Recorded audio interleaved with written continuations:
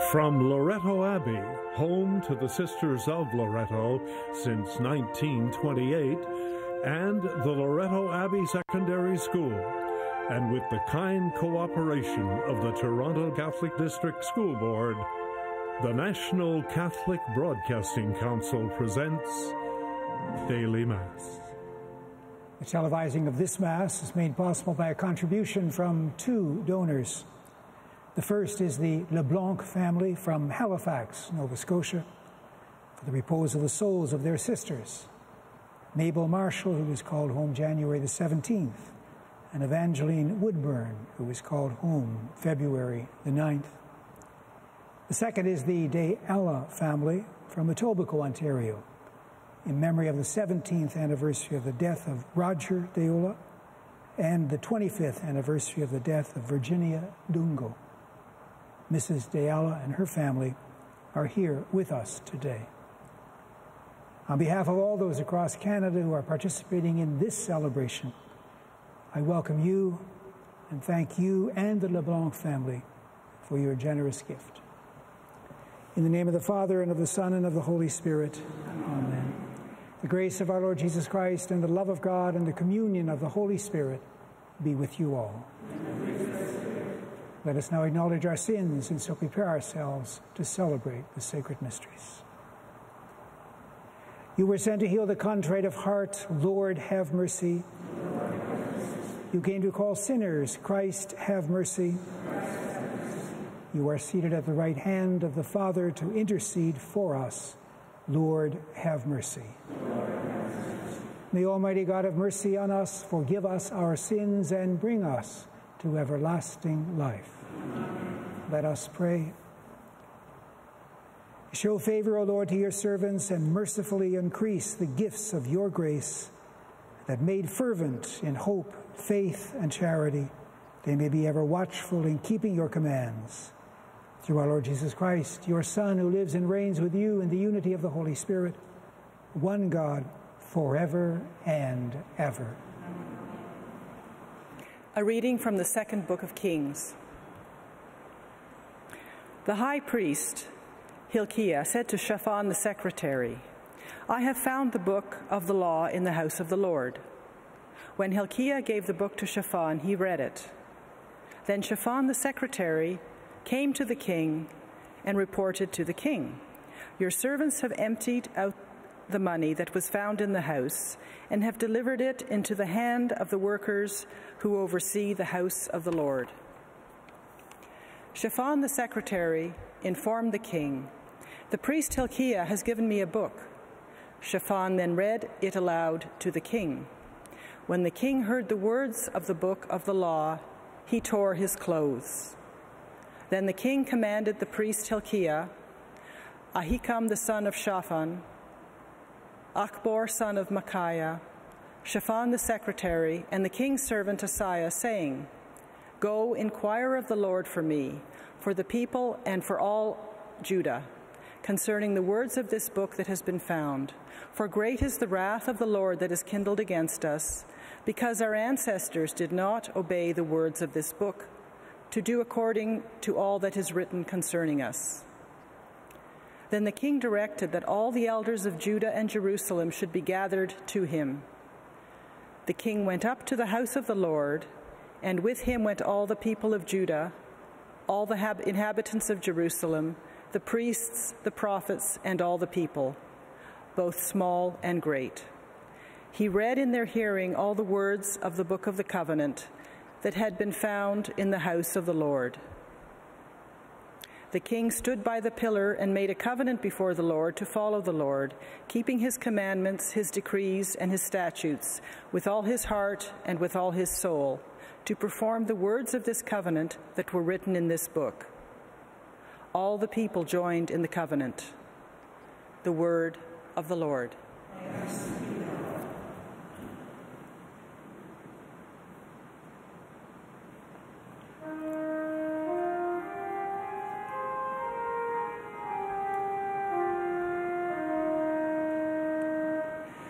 Teach me the way of your decrees, O Lord.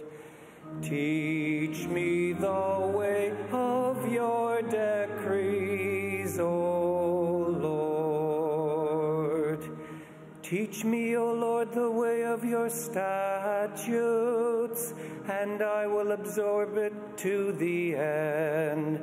Give me understanding that I may keep your law and observe it with my whole heart. Teach me the way of your decrees, O Lord. Lead me in the path of your commandments, for I delight in it. Turn my heart to your decrees and not to selfish gains. Teach me the way of your decrees, O Lord. Turn my eyes from looking at vanities. Give me life in your ways. See, I have longed for your precepts. In your righteousness, give me life. Teach me the way of your decrees, O Lord.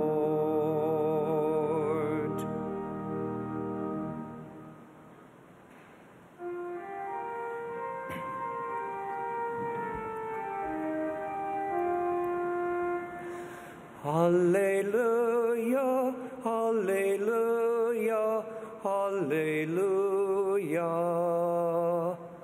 Alleluia, alleluia, alleluia. Live in me and let me live in you, says the Lord. My branches bear much fruit. Alleluia, alleluia, alleluia.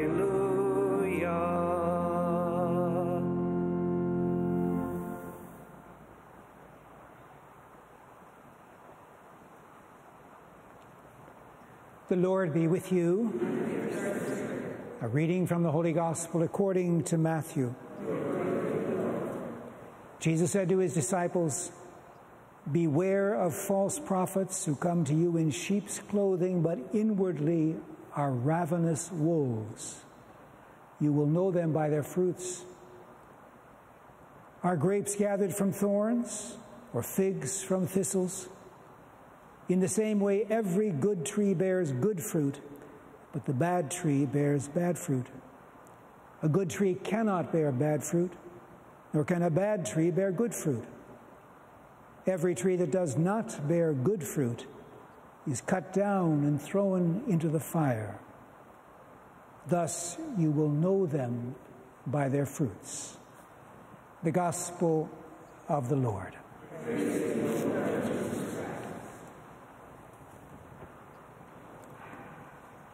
The passage we heard a few moments ago from the second book of Kings offers an account of a decisive moment in the history of Israel and in the life of its leaders. Although many of them were moral and religious failures, Josiah, the king at the heart of today's reading, is remembered and celebrated as someone who dedicated himself to a serious reform and renewal of the religious life of his people. He is said to have done what was right in the sight of the Lord and to have walked in the way of his ancestor, David. The stimulation for his reforming efforts came from the discovery in the Temple of Jerusalem of what today's reading describes as the Book of the Law, or the Book of the Covenant. In all probability, the book was here referred to contain the whole or part of what we know as the Book of Deuteronomy. The last of the 5 books that make up the Pentateuch. Its title means second law. In it, Moses, on the eve of the entry of the people into the land of Canaan, recapitulates the story of Israel from Egypt and God's sealing of a covenant with them at Mount Sinai. The Ten Commandments, as well as other laws and rules covering various aspects of individual and community life, spell out implications for Israel of what it means to be God's people, the people of the covenant. The king, on hearing the words of the book, tears his clothes. What he has heard has brought home to him in a dramatic way the failure of his predecessors, as well as of himself and his contemporaries, to live up to the commitments that were once made in their name. Gathering the people together in the temple, he reads in their hearing all the words of the book of the covenant. He then renews the covenant and recommits himself and the people to living by the commandments and decrees that he has just read to them. The incident recalls the famous scene of Moses reading the original book of the covenant to the people gathered at the base of Mount Sinai. It also looks forward to the solemn reading of what was probably the whole of the Torah, or Pentateuch, by the scribe Ezra to the people who had returned from exile in Babylon. The reading of the Torah reminds the people who they are as God's people and the kind of life that they are called to live. These and incidents like them underline the importance for the Israelites and for the Jewish people after them of what Jesus often refers to as the law and the prophets. What was and is true for Jews is also true for us. In our book, our Bible, which includes both the Jewish scriptures and the New Testament, we hear the story of what God has done and is doing for us and what he asks of us in return. Over the centuries, Jews have continued to read their Bible in the context of the synagogue liturgy.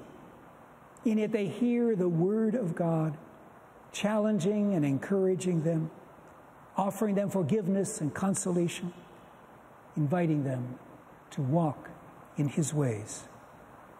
We do the same as we listen to the scriptures proclaimed at daily Mass. Through the human words of the evangelists, Paul and the other authors of the New Testament, we hear the risen Christ speaking to us, consoling and challenging us. Over the last 2.5 weeks, the Gospel for daily Mass has been taken from Matthew's account of the Sermon on the Mount. If the Gospels taken together or individually can be described as the book of the covenant that God has made with us in Jesus, the Sermon on the Mount offers a summary of its moral teaching. It presupposes the proclamation by Jesus of the breaking into the world, in him, of the kingdom of God, with all that it implies in terms of forgiveness and grace. It then goes on to spell out the kind of qualities and virtues, attitudes and actions that ought to mark the life of a follower of Jesus. Every time I read the Sermon on the Mount, I find myself enormously challenged. My life falls short in many ways of the ideal it presents. It calls us, for example, to love not only our family and friends, but also those who get on our nerves, those who live in ways that are different from our own, those whom we might incline to think of as our enemies. Of such people, Jesus says, do to others as you would have them do to you. The sermon also challenges us to strive for purity of heart, to not only be generous and disciplined and prayerful, but to be such things for the right reasons. It challenges us to thirst for justice and to work for peace, to be concerned about and seek the well-being of the broader community in which we live. I've often been struck by how often in the course of Christian history, individuals have had their lives transformed by reading or hearing a particular passage from Scripture. I think of St. Anthony, the father of Christian monasticism, of St. Augustine, one of Christianity's greatest theologians, of St. Francis, a man who seemed to his contemporaries to embody in a unique way the person and teaching of Jesus. Our life and the life of the Church cannot help but be renewed and enriched by our turning again and again to our book, and by hearing in it the voice of God, consoling and challenging us, calling us to a more authentic Christian life. Let us now, in faith and trust, present before God our needs. For all of us that our sharing in this Eucharist will make us more open to hearing God's word speaking to us in Scripture, let us pray to the Lord. For the intentions of our donors and of those who have asked us to pray for them, let us pray to the Lord. For the millions of refugees and displaced persons throughout the world, that they will receive the support they need to survive and flourish, let us pray to the Lord. For all of us, that we will become sensitive, more sensitive, to the challenges of climate change and do what we can to counteract it, let us pray to the Lord. For our deceased relatives and friends, and for those who have died recently, especially victims of war and terror, that they will be brought to eternal life in God, let us pray to the Lord. Gracious God, we ask you to hear and grant these prayers as well as the more personal ones that each one of us has in his or her own heart. All this we pray through Christ our Lord. Amen.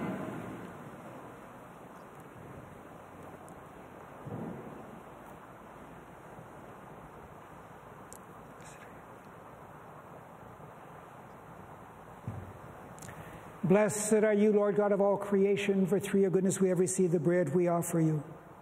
Fruit of the earth and work of human hands, it will become for us the bread of life.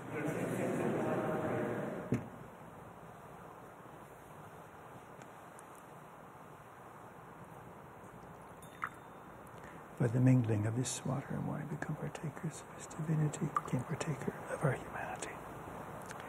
Blessed are you, Lord God of all creation, for through your goodness we have received the wine we offer you.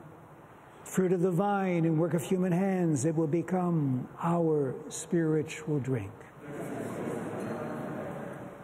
Gracious God, wash me from my sins, cleanse me from my iniquity.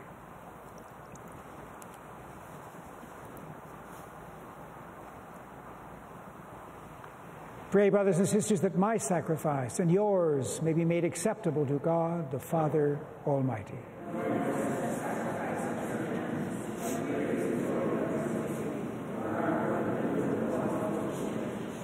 O God, who in one perfect sacrifice brought to completion varied offerings of the law, accept, we pray, this sacrifice from your faithful servants, and make it holy as you bless the gifts of Abel, so that what each has offered to the honor of your majesty may benefit the salvation of all, through Christ our Lord. Amen. The Lord be with you. Lift up your hearts. Let us give thanks to the Lord our God.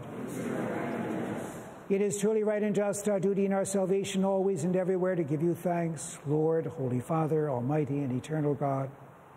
For just as through your beloved Son you created the human race, so also through him with great goodness you formed it anew. And so it is right that all your creatures serve you, all the redeemed praise you, and all your saints with one heart bless you. Therefore we too extol you with all the angels, as in joyful celebration we acclaim.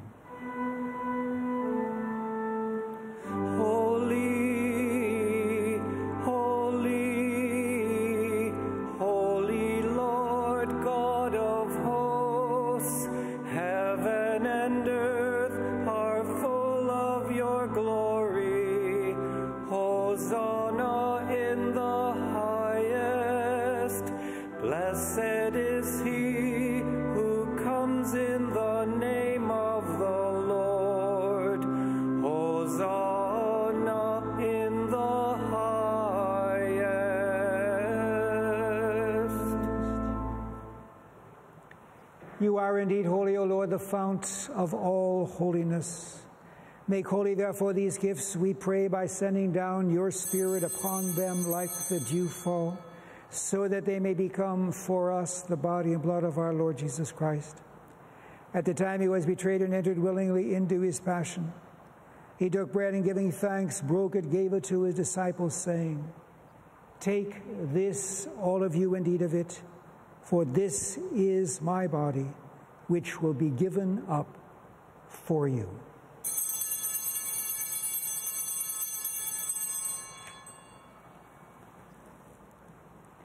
In a similar way, when supper was ended, he took the chalice, and once more, giving thanks, gave it to his disciples, saying, "Take this, all of you, and drink from it, for this is the chalice of my blood, the blood of the new and eternal covenant, which will be poured out for you and for many for the forgiveness of sins. Do this in memory of me."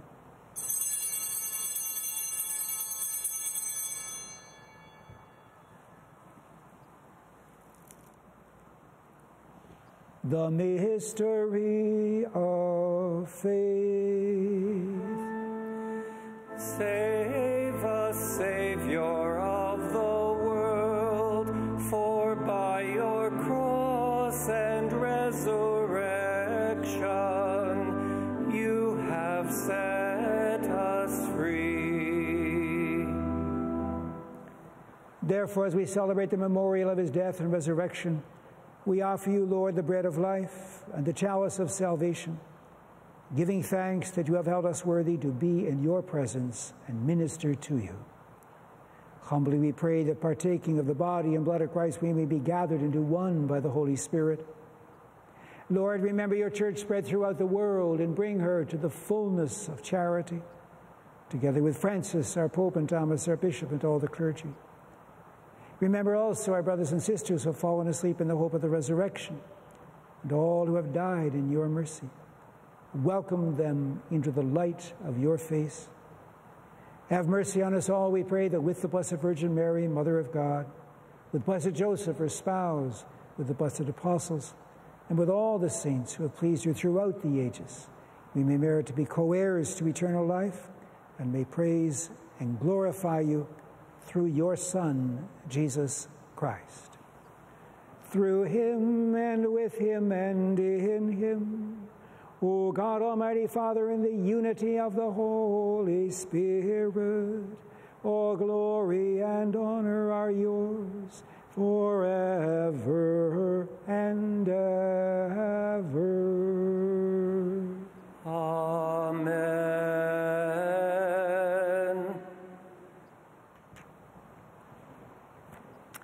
At the Savior's command, informed by divine teaching, we dare to say, Our Father, who art in heaven, hallowed be thy name. Thy kingdom come, thy will be done on earth as it is in heaven. Give us this day our daily bread, and forgive us our trespasses, as we forgive those who trespass against us. And lead us not into temptation, but deliver us from evil. Deliver us, Lord, we pray, from every evil. Graciously grant peace in our days, that by the help of your mercy we may be always free from sin and safe from all distress, as we await the blessed hope of the coming of our Savior, Jesus Christ.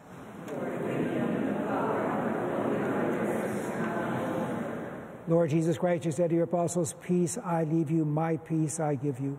Look not upon our sins, but upon the faith of your church, and graciously grant her peace and unity in accordance with your will, who live and reign forever and ever. May the peace of the Lord be with you always. And let us offer each other the sign of peace.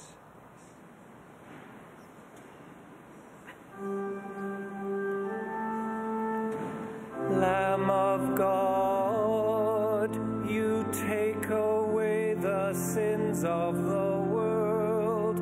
Have mercy on us. Lamb of God, you take away the sins of the world. Have mercy on us.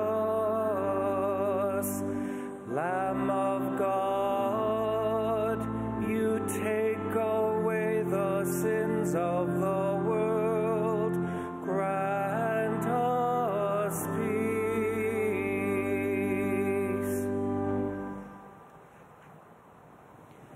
Behold the Lamb of God, behold him who takes away the sins of the world. Blessed are those called to the supper of the Lamb. Lord, I am not worthy that you should enter under my roof, but only say the word and my soul shall be healed.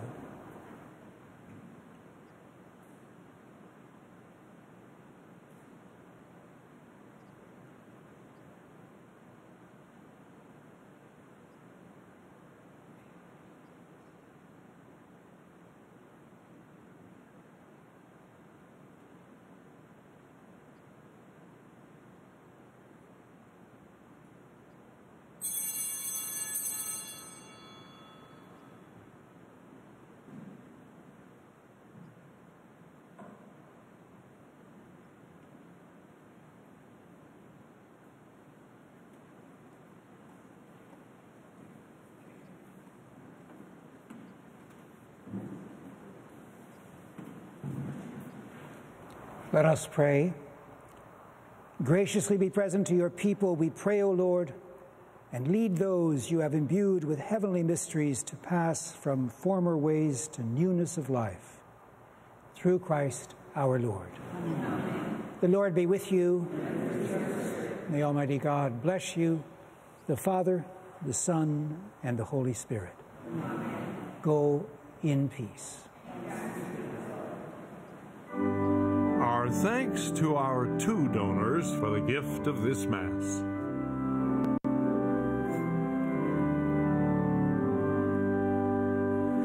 For the beauty of the earth, for the glory of the skies. Remember, if you can't sponsor a Mass, any contribution, no matter how small, will help keep Daily Mass on television.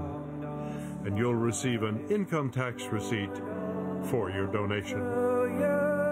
We raise this